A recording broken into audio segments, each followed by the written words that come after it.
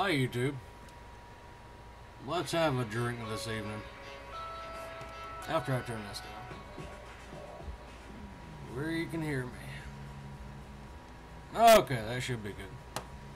This evening we're going to try some REDD's Blueberry Ale, which shown in drinks all in 625.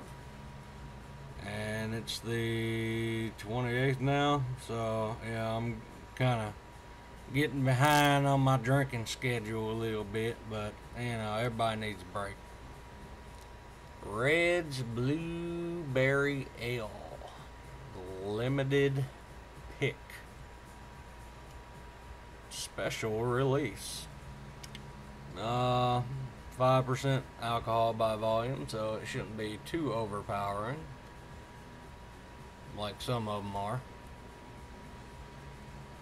like the Harders, Mike's Harders. Ale with natural flavor and caramel color. An exceptionally crisp blueberry ale. Okay, we'll see about that. REDD's Brewing Co., Milwaukee, Wisconsin. Go figure. Milwaukee.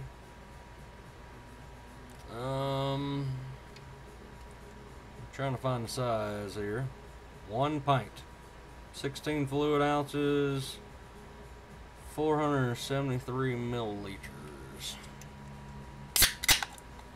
Alright, let's see what it looks like. So far it looks clear, but I do smell blueberries all the way from here. Oh geez, these done went crazy. Okay, shut that up. Okay, it looks like beer. It looks exactly like beer, but it has a very sweet smell. Yes, it smells very, very sweet.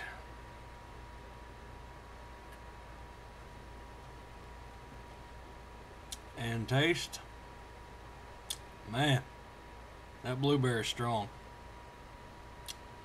If you like blueberries, you will like this. Not like real blueberries, but you know, that Jolly Rancher Kool-Aid blueberry taste. You know, the fake one, artificial. Yeah, if you like that, you're gonna love this. It's a little strong on the blueberries.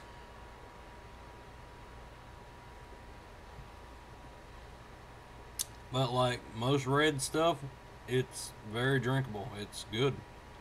Tastes good. You can barely taste the alcohol in it. You do taste the alcohol, but it's mixed perfectly with the flavoring, so it's not overpowering.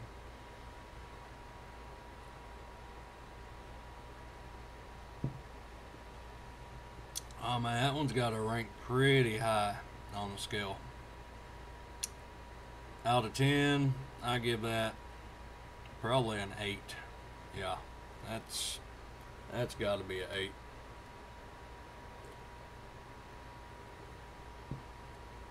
For like cheap gas station, $2 and some change flavored ales, that's got to be a 9 or a 10.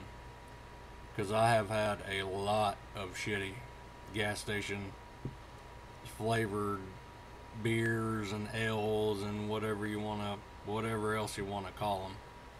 Pretty much they're just soda and Everclear mixed together. But yeah, that's really good. I give it an 8 out of 10. So that is Krusty Hoe recommended. Of course, most Reds are. I like the original Reds too. The Wicked Apple, or you know, the apple one, the regular Reds. It's very good. That one's pretty good too. So if you do see this, I would pick it up since it is limited pick, but only if you like artificial blueberries. If you don't like blueberries and you don't like the smell or the taste, then stay far away from this because you will smell it as soon as you open up the can. And it does have a strong blueberry taste.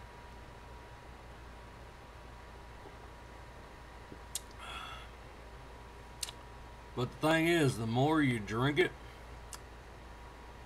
the more it goes back to tasting like normal reds. Like it's starting to finally smell like apple again, and it's slowly starting to taste like apple again. Yeah, the more you drink it, the more it tastes like normal reds.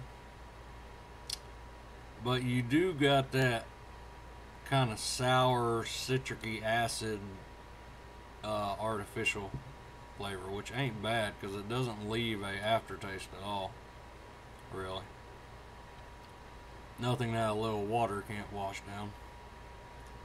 But I've had a lot of cheap artificial flavors too that it don't matter if you drink water or not, that flavor and that bitterness is just clung inside your mouth. And about the only thing to get out is to drink some more what I like to call soda beer, you know, Bud Light and Miller Lite and all that shit. Just your regular cheap American beer. But if you do see that, grab it. It's good. Krusty Hoe recommended.